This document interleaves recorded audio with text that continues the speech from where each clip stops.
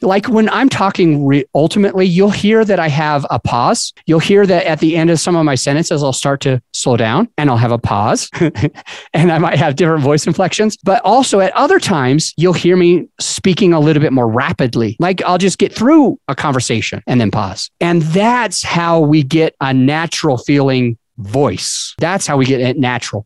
So if you are going to read it, you want to read it like you're really talking to somebody. You don't want to read it like you're just reading something. And that's what you're doing, is just reading something. You can tell right now that it sounds like I am reading something. And part of the reason why is because my cadence is so robotic and it is so strange because I am just reading. The second part that you'll notice is I keep saying, I am reading.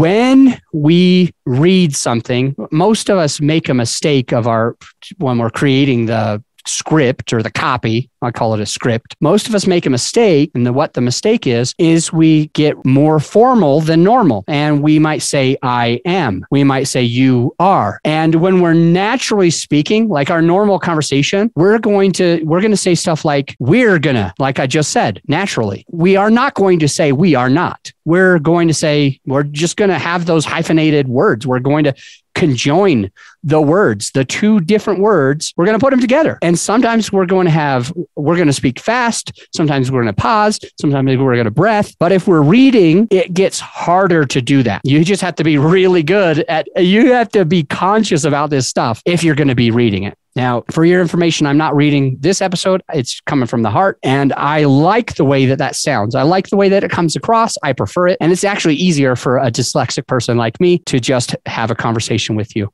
and speak into what you're doing.